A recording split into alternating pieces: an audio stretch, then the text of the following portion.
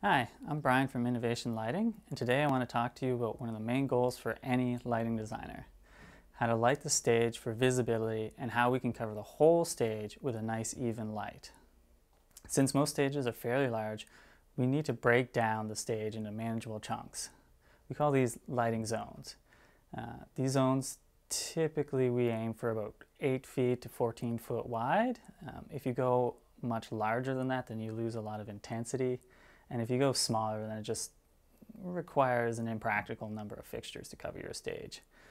But breaking it down this way kind of allows us to light up the whole stage evenly, or we could just light up one single section of the stage. The next step, once we have our plan, is to draw out our lighting zones on the plan.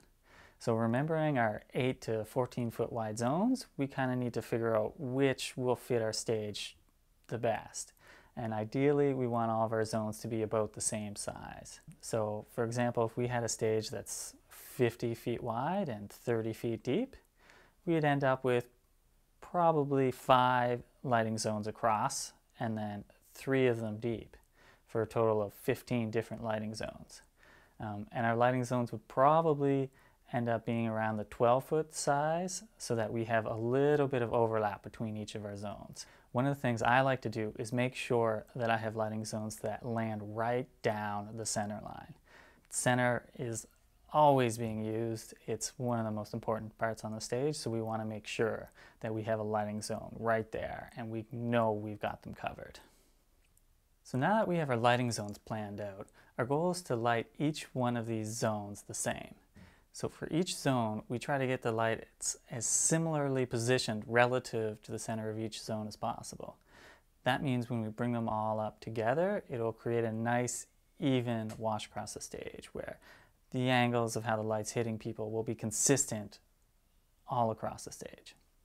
So you'll want a lighting fixture that covers that whole lighting zone from your hanging position, and you'll want it to cover that whole lighting zone at 6 feet, so that there's not holes and gaps in your coverage between your zones.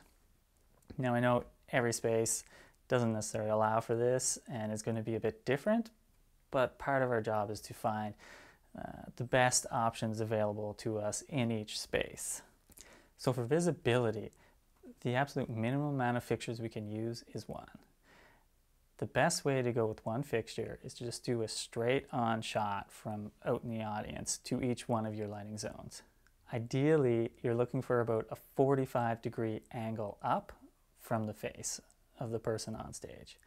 This will provide the most kind of natural lighting on the person on stage. Extreme angles tend to make people look a little unnatural. Too steep, you end up with shadows under the eyes, under the nose and chin. And if you're too flat, then you kind of wash out all the contours of people's faces.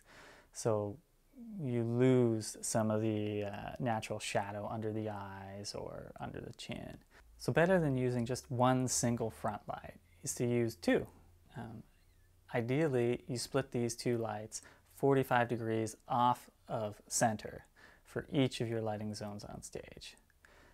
You still want to maintain that 45-degree upward angle, as it's still the most flattering angle to light someone's face with. But using 2 in this way allows the light to fill out the sides of the people's faces a lot better, and it creates a much more 3D visual of that person on stage. When you just use 1 light, it really only highlights the front of the face, and you can see the light falling off on the sides. Creates a very one-dimensional look for people on stage. You can take the 2 front light system a step further by adding that straight shot light back in. That front shot, it just allows you to add a bit more fill on the center of the face and help blend the 2 fixtures together, creating an even more even light across the people's face. Another important part of the lighting system we're creating is the use of backlight. It helps fill out the shoulders and the top of the head, and it really helps pull people out of the background. So using the same lighting zones to plan out your backlight, we'll go straight back from the center of each of these zones and up about 15 degrees. This creates an ideal kind of backlight shot onto the shoulders and the head. If you go any steeper than that, the light can bleed out over the front of the face and create really harsh shadows in the eyes and under the chin. And any flatter than that, and it's really hard to control the light, and it'll tend to shoot off the front of the stage and potentially into the eyes of the audience.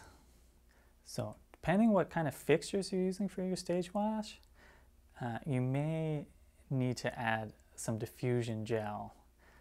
Ideally, you want a nice soft light with a very soft edge. That way you can blend the two lighting zones together a lot easier. If you have a really crisp edge to your light, it's really noticeable as a person walks from one light into the next light.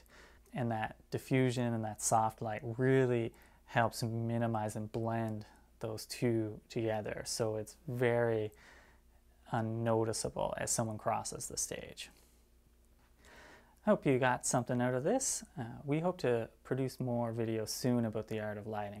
If there's anything specific you want to know more about, please leave a comment and we'll work on producing a video for you. See ya!